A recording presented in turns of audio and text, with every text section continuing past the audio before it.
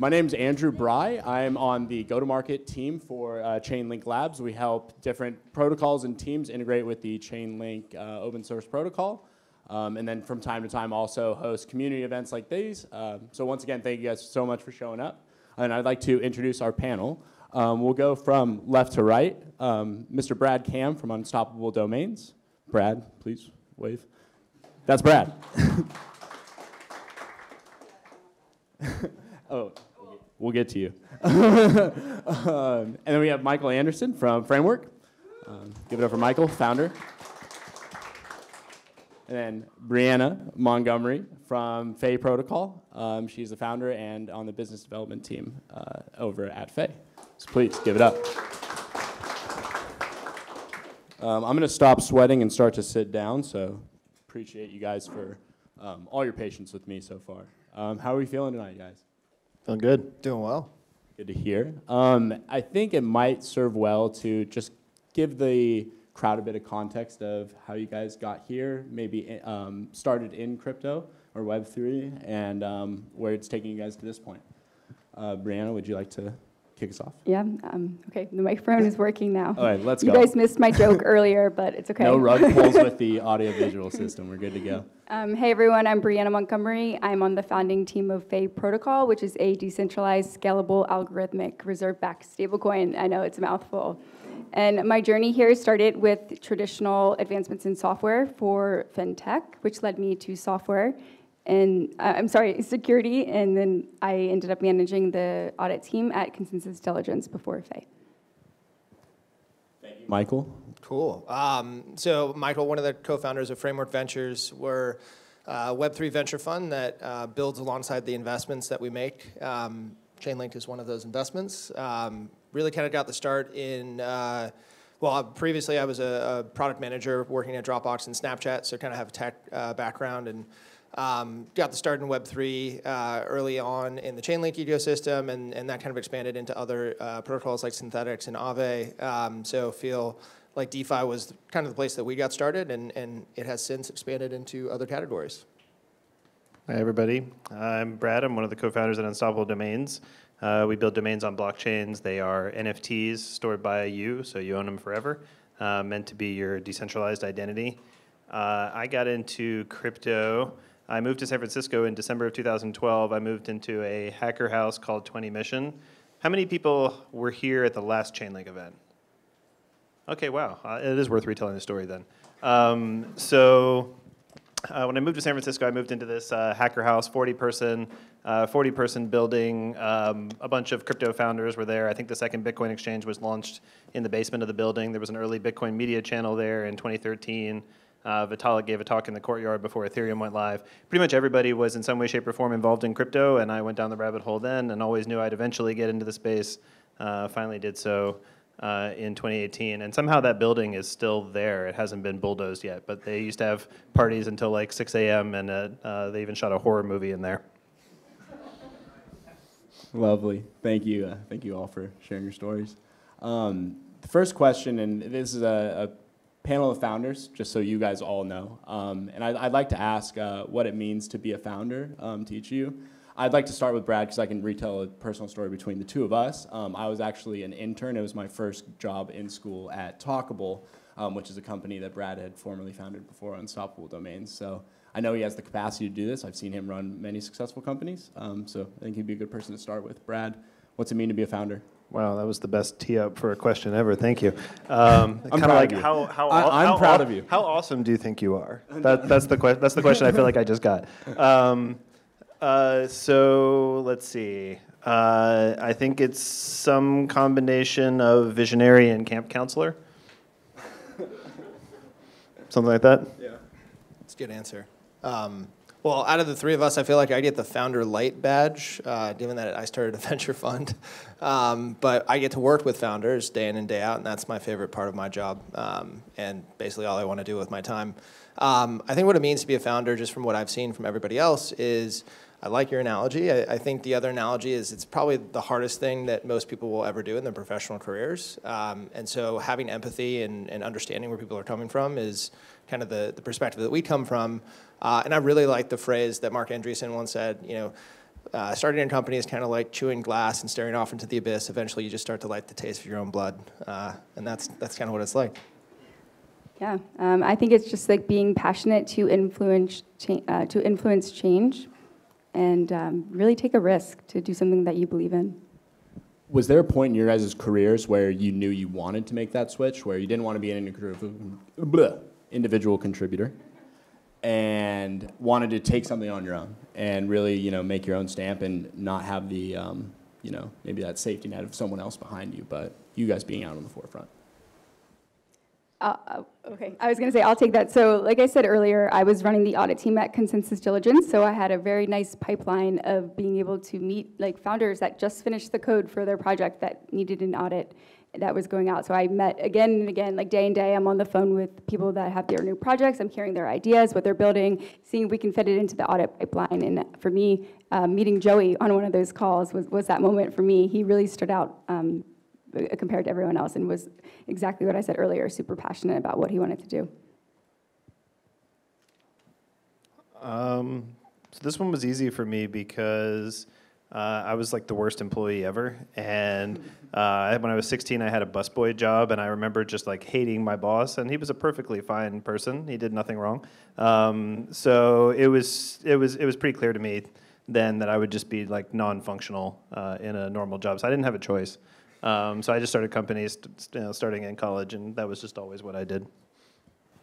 Yeah, I think for me it was working from a couple of companies to other companies. As soon as your job becomes more than 50% political, it felt like I was banging my head against the wall every day, and you just have to kind of wake up one day and realize it's not worth it. But once you do go down that path, and once you realize kind of there is light at the end of the tunnel, you're completely broken. You can never be an employee at a company ever again. So that's kind of how I feel about it right now. And when you guys did cross the chasm eventually, what were some of the initial challenges that you guys faced, or getting used to that founder role? What do you think?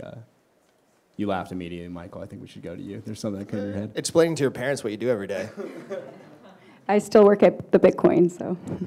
Yeah, my mom told me not to get a job at Bitcoin when I made the jump. So, I think not being sure whether you're failing or succeeding, and very difficult to tell for quite a while sometimes. And sometimes it changes in a given day. So 1 hour you think you actually have something figured out, and then the next hour you think everything's terrible. So that's interesting psychologically. Yeah, I mean, things are always changing so quickly. Something that I realized early on was just the circle around you is extremely important. So making sure you have your allies aligned, and not only is it being a founder, you're also bringing in all the people closest to you, and that was extremely important to Seb, Joey, and I when we went through some of the hard times for the company. Is we had this tribe of our allies and people that we could lean on to help us get through it, and it's really important. Fully agree with both of those. I think the other one that I'd experienced and I think is relevant is just being able to turn it off. There are 24 hours in the day where you could be working. You have to sleep for 8 of them eventually. And being able to not have work travel with you for the rest of the hours of the day is a difficult thing, but it's something that's important.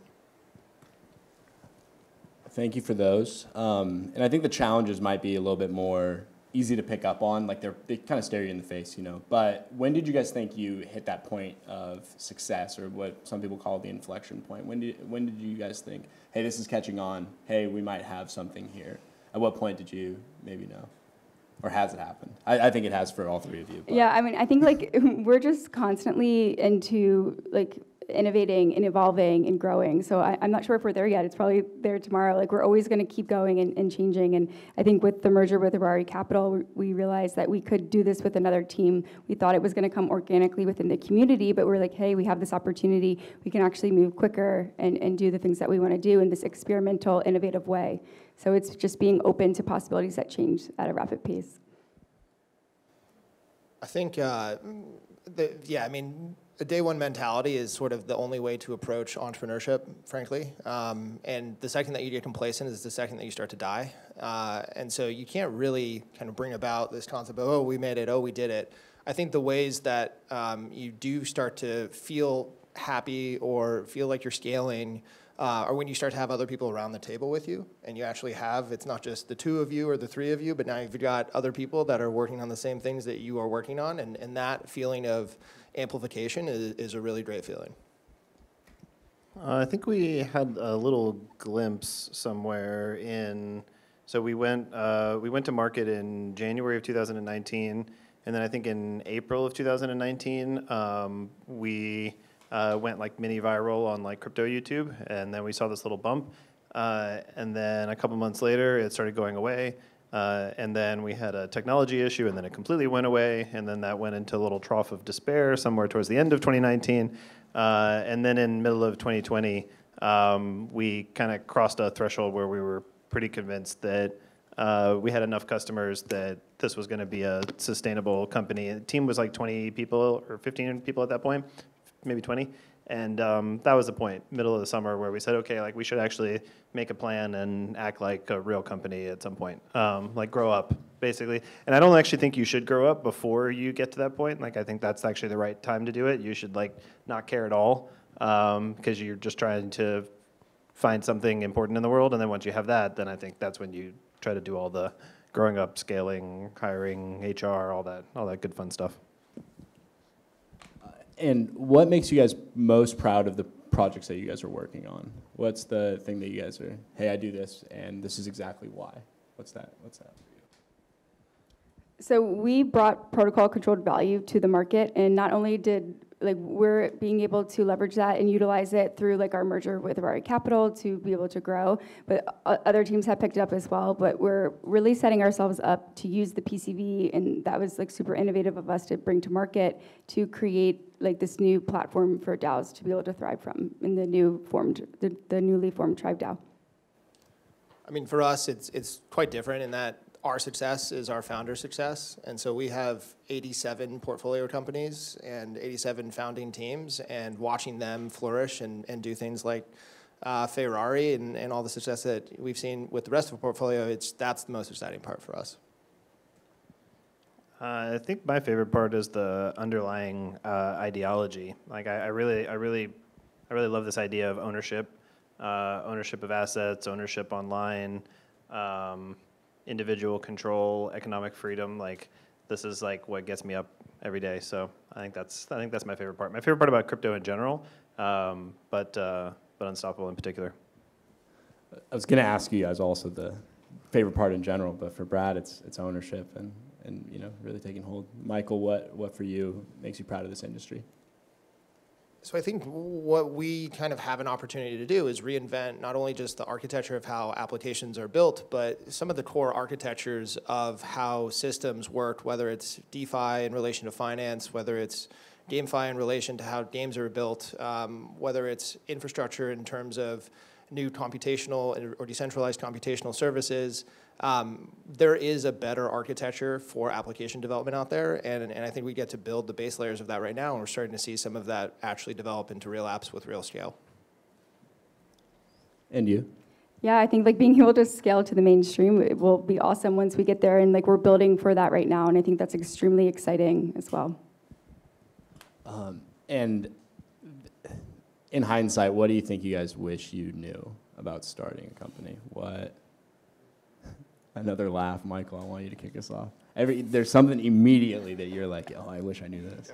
You want a second? You're up. So I think just going back to the point that I made earlier, just be really, if you're going to start a company, be really nice to all your close friends, your mentors, your family, because you're going to really need them through the good and the bad times as well. And also, if you're thinking about starting a company, talk to the Tribe DAO. That's what we're trying to do. We're trying to make it super easy for you to spin up a company. And we have a new product that's going to come out called a one-click DAO. Sorry, I needed a little bit of a show. One-click DAO. Oh, yeah. I think generally the thing that I've experienced is it's way harder and way more fun than you would ever expect. And so as you start to dig in, you just be prepared for lower lows than you would have ever expected, and also higher highs. And so it's a spectrum of emotions, and it'll fray people to the edges, and so that's why you need the support system. But it's really fun to do it with other people as well. And so finding the right team, being to embrace the change is really, I thought I knew what I was talking about, but definitely didn't until I started it. Yeah, I guess I would say, this seems kind of obvious, but I guess I would say people and recruiting. And I think that there's like a theoretical version of a company where you're like building a product and getting users and doing all of this user testing, and it's almost like kind of mechanical. And then the reality is just people all day, every day, even the engineers. It's all just people and trying to figure out how to get everybody to work together and all that stuff. So yeah, that's why I said the camp counselor line. I think that's like the most surprising thing, and it's totally not the way that I think it feels on TV. Like it's not the way it feels on Silicon Valley on HBO. Like it doesn't feel anything like that. It feels mostly around like you're not just like sitting in a room building some product and then like magically it gets noticed. It's just like all this grind of getting more and more people on your side slowly, employees, people in your network, customers, et cetera, et cetera. So yeah, it's just people all the time. And I was thinking about this earlier on my drive in. What lessons have you guys taken from the previous Web 2 route as like ways to scale companies? There'll be a second part to that question, but from our predecessors, what do you guys think you learned? I'm a bit distracted that you drive a car, so I'll let someone else go first. 2 hours away, Stockton, California, way over. Well, so I think there's like maybe not as many. Well, it kind of depends on what you're trying to do. So we're trying to be, the Coinbase of the decentralized web. So we are a company. We're not trying to build a new paradigm for governance and control. Like there's a lot of interesting stuff happening there in the DAO world, but that's maybe like a slightly different task or problem to solve. So I think there's maybe fewer differences than are being painted, with the exception of, I would say, ownership as this key idea that you can like leave the platform no matter, if you don't like what they're doing. You don't have that power in a lot of Web 2.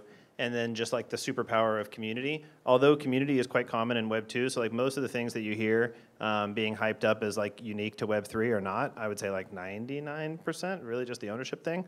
I think you can like reduce a lot of crypto down to the ownership thing, candidly. So I would say maybe slightly fewer differences than is currently popular on crypto Twitter right now.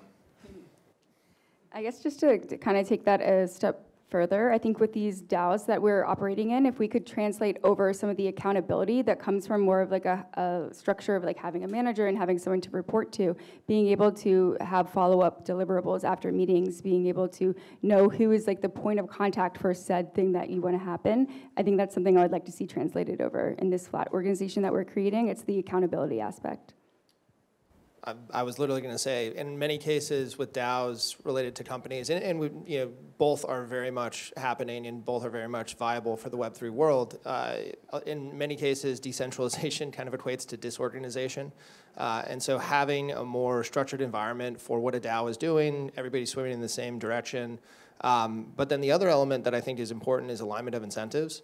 And maybe it's not talked about as often, but one of the strongest structures that I think Web 2 proliferated is just the concept of alignment through equity or whatever structure a company is kind of operating under, which didn't used to be the case for many decades of corporate America.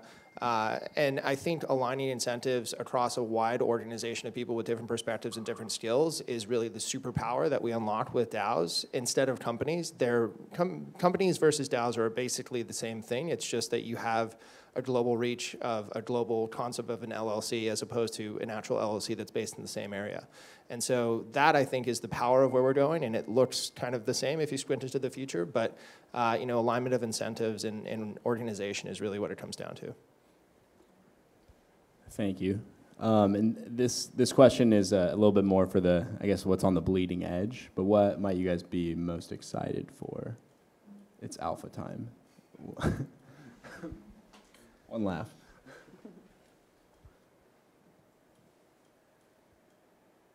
Not all at once, but if there's something that, really, really is exciting you. If you think we already answered that with what you're most proud of, that's fine. Yeah, I feel like I kind of touched on a lot of it. I was talking earlier how before coming back to San Francisco to join the founding team of Fei, I was living in Mexico City with all creatives and artists, and everyone that I met a year ago is like, if you flash forward one more year, we're like hacking on an NFT project together on our Friday nights, and they had no idea what crypto was before. So what's really exciting to me is like new people coming in from like every background, every like walk of life, every interest, every like skill set that's really getting into this field, and that's what really excites me.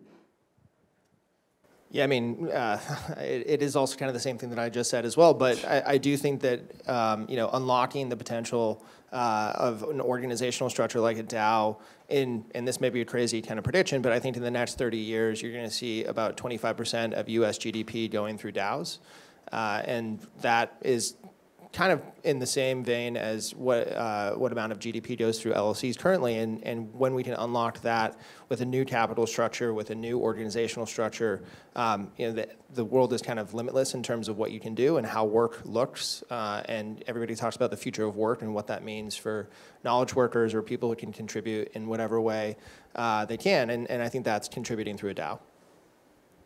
I think identity is a really big category that, if we're talking about things that are like gonna peak soon, I think identity is one of those categories that's potentially gonna peak soon. And there's a couple of big problems. There's a problem with traditional internet where you don't know if somebody is actually themselves or not. And there's all kinds of fake profiles on Facebook and other places like that. And then there's a problem in the crypto world where 100% that a particular wallet, the owner of a particular private key is taking certain actions, but you don't know who that person is or have any verified information about them. So there's like a problem in the old world and a problem in the new world. And blockchain-based identity, I think, can potentially be a game changer for both. So yeah, that's probably my pick. Thank you. I've got one more question, then we're going to open it up to the floor for any of you guys that may have Q&A. I always like asking smart people this one. What books would you recommend to the audience out there, or things that you might say, read this if whether that's being a founder, crypto in general, or? So this is a really easy one for me right now because I just recently fell down the Ray Dalio Changing World Order rabbit hole. So if you have talked to me in the past month, you've probably had to hear me talk about it. So yeah, I'd have to pick that one. It's basically like a mathematical view of history, and it's like far better than what historians and political science experts have because it's based on math. So it's just a lot more useful, and it's a model, and yeah, it'll change your view on history. This is cringe, but I have his pinwheel of the 5 processes for the principles like taped on my desk, so I like that as an answer. Yeah, basically what happened is that like this guy who's a hedge fund manager and has this massive data set on the entire world got super old and got super worried about the world and decided to share it with us. Whereas a normal move for a hedge fund manager would just be keep it and invest. And I think he just got old enough that he decided to share it with us. So we should be very lucky for that. Second that. It's a great read. The one that I thought was most enjoyable kind of recently, but it's also super illuminating, is 10 Maps That Changed the World. And it's effectively the different maps of different eras of different nations. And it's kind of along the same lines of, who was in power and why based on the technology that they had and sort of the position that they had in the world. And it's just a fascinating study basically through geography of the history of kind of hegemony throughout different nation states throughout the world. So mine is super cliche, and I'm almost embarrassed to say it, but I think the 4-hour work week really helped me a ton. Being able to learn how to delegate, especially in a founding position, and having so many things that you have to do is extremely important. So that one's always good for me. Thank you guys so much for your patience, not only with me, but also sharing all the great insight for these folks. Please start raising some hands. Let's get some questions from the general audience. If there's anyone who has anything they'd like to ask these folks. You, sir. So you mentioned at one point you went through like a period where the technology caused some problems. I just thought it'd be cool to hear more about what that was like at the time and how you guys. Oh, technology caused some problems. Yeah, we broke the blockchain that we were on, and the entire blockchain went down, and then they had to repair it for like 7 weeks. It was pretty bad. That is bad. Yeah, and we picked it, so it wasn't like we could just blame somebody else. So we looked bad too, and it never got, I guess, fully fixed, and we wound up deploying most things on Ethereum. So, yeah, not a glorious period. Thank you. Royce. Yeah, quick question. I know you guys mentioned parents. The guy was old enough to be our grandparent in the White House is getting ready to make some regulations in the beginning of February. I'm curious, what do you guys think is coming? On frame. I think generally what's going to happen, especially with that, is going to be requests for research and less actual action. Yeah, that's exactly what our GC told us this morning, so I'm going to just +1 to that. I think our lawyers are probably in some of the same clubs, but it does seem like there's potentially some DeFi regulation that's being contemplated. Feels to me like there's a war right now in the amongst the pro-business versus the not as pro-business Democrats. So I think it's kind of hard to tell exactly which direction they're going to go because they're actively fighting with each other publicly right now. Yeah, it's going to take a lot of time for anything to happen, is what I've been told. That's always good. So this is for the founders mainly. How do you feel like the ideation and validation process for your startup, at the beginning, was different for a crypto application or a dApp than it is for a Web2 SaaS? Maybe I'll answer a slightly different question. I think there's a pretty big difference between a B2B and a B2C discovery process potentially, because for a B2B, you should basically be able to get people to agree they would pay you even before you build it. In fact, I think you probably shouldn't start building until you at least have talked to some and they want to pay you for it. Whereas for a B2C, you can't ask people because they have no idea and they won't know until they see it, and even then a lot of people won't get it until it's better. So yeah, tougher for B2C. I don't really think there's a response on my end for this, just because we're a stablecoin. Everyone knows that there's a ton of stablecoins out there. Everyone's trying to be innovative, create an algorithmic stablecoin that's decentralized. There's been a lot of alternatives, so I don't really think there's a translation for that in Web2.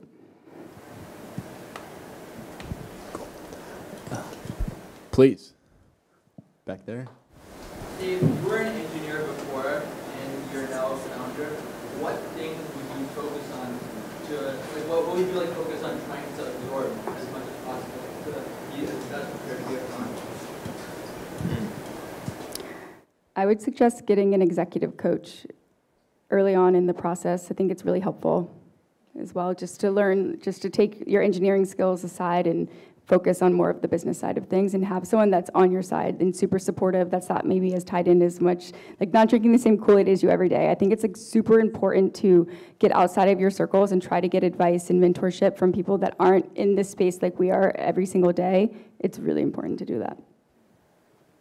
I would do the sales yourself, early, for the company, I would do that yourself.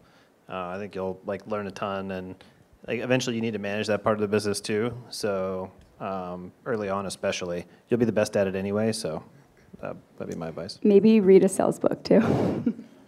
If not sales, customer support. Yeah. This question from Michael actually. What's the most important part for you while pitching, when startup raising? What's the most important factor for you? See if it was my accent. Yeah, so I think in retrospect, looking back at all of the founders that we've spoken with and ones we've chosen to work with, I think the best heuristic of success, or at least success thus far, is the maniacally competitive spirit that they can showcase. And the more competitive they are, the better, frankly. Because if they're more competitive with themselves and versus other people, they're going to be the best versions of themselves, and they can figure it out. Was that advice to get 5 term sheets in a deal? That's how I took that. Isn't that the McKinsey kind of go-to-market strategy too? Hire all the college athletes? I don't know about athletes, but I think generally, Yeah, so not in crypto. here's an example. You know, we invested in a company called Synthetics, started by a guy named Kane Warwick. Got introduced to his 3 younger brothers who started Alluvium, which is a game, and we invested in that as well. Alluvium is now bigger than Synthetics, even though it started about 1.5 years afterwards. And Kane and his brothers are not on great speaking terms right now. I have a meme to share with you about the Alluvium-Kane relationship. You, sir. Thanks. A lot of companies right now are witnessing sort of the bottlenecks of cross-chain on-ramping solutions for consumer payments. I'm just wondering how much you feel like that's holding the industry back and how that's being addressed. So sorry, consumer payments, bottleneck based on technology? Well, cross-chain on-ramps for consumer payments. So for us, our focus is to be really good at one thing, and right now we're focusing on DeFi. So that's not something that I'm spending too much time thinking about right now. Someone else will solve it, but we're going to be really good, and we're going to win DeFi. That's kind of the goal for us. I think I have an unpopular view on that. My favorite types of views, yeah, which is that I think the way that the competition is going to create competing layer ones is dramatically damaging the user experience by putting users on dozens and dozens of different blockchains. And the incentive is to keep going. Like the incentive is to disinteroperate. Actually, now there's a lot of great stuff and layer 2s and all kinds of other good things happening as well. But there's a massive financial incentive to not do that. And I think Unstoppable is suffering because of this. It's way, way harder to provide like good apps for users because of this problem. Yeah, it's really hard to be good at everything to just kind of like add back on to my point. So our focus is on like layer 1 Ethereum right now. So for us, we're all resource constrained, right? So for us to put all of the effort into all of these other L2s and other multi-chain strategies, it's just not feasible for us. So we're focusing, putting all of our resources there, and then we're going to partner to maybe build out. But right now we're thinking about L1 and going to move to L2 later. Only thing I'd add to those other great points is I think consumer payments is actually going to be one of the last problems that we solve, mostly because the scale and the therefore transaction costs that are required to do it at scale are just so untenable at the way that blockchains are working right now that it's probably years away from being viable, at which point we'll figure out which blockchain won.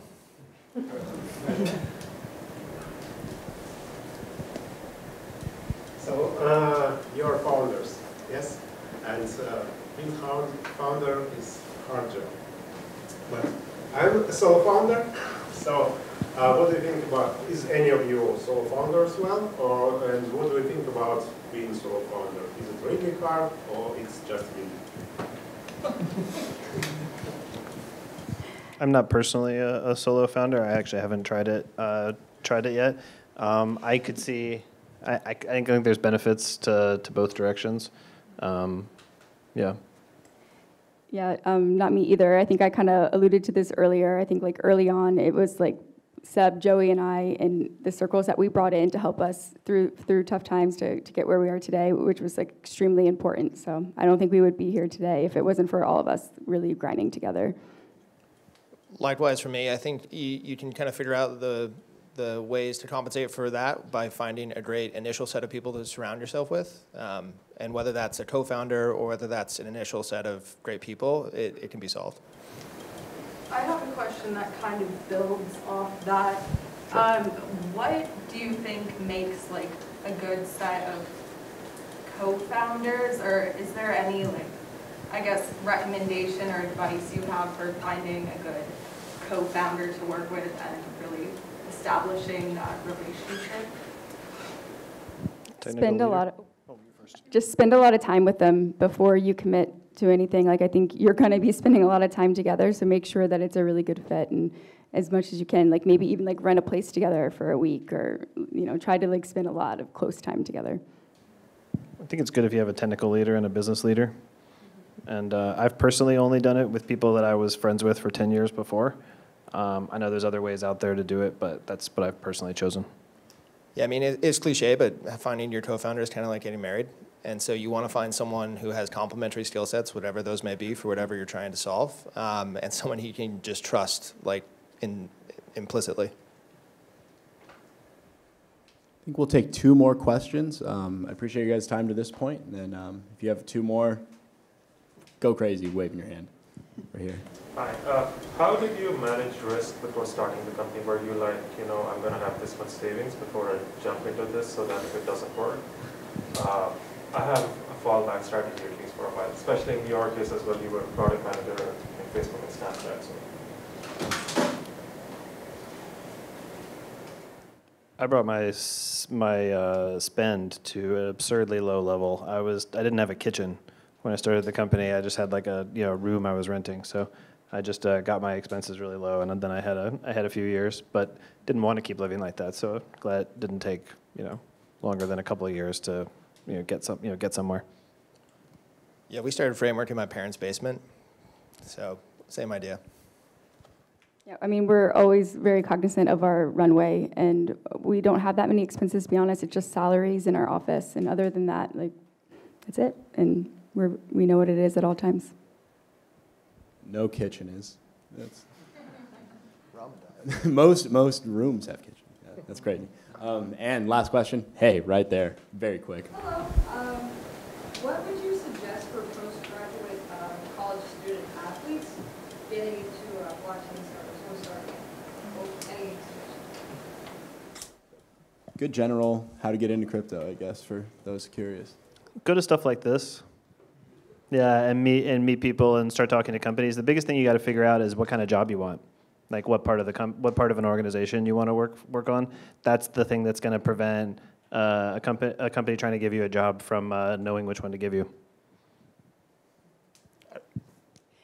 Just on top of that, like going to events like this, but also in like the online world as well. So go join the Discords, start contributing, start being active, say GM to everybody, like just be involved, know what's going on, start holding some tokens, maybe vote on proposals, suggest proposals, just like start like being part of different communities. Yeah, that's exactly what I was going to say. I think anyone can contribute in whatever way they can. It could be even just like making memes, if that's something that you're into. And any contribution is usually widely appreciated within the communities. And so anyone can kind of start doing whatever they want to do. Well, thank you guys so much. Really, really appreciate your time. Please, folks, give it up for these wonderful founders. Thanks to the Chainlink group. Thank you. Absolutely. And we have this space until about 8 p.m. There is tons of Golden Boy pizza. I hope you're hungry. I think I am. Get out there, please mingle, talk with amongst yourselves. And once again, thank you to these wonderful founders for being up here and sharing all their wisdom.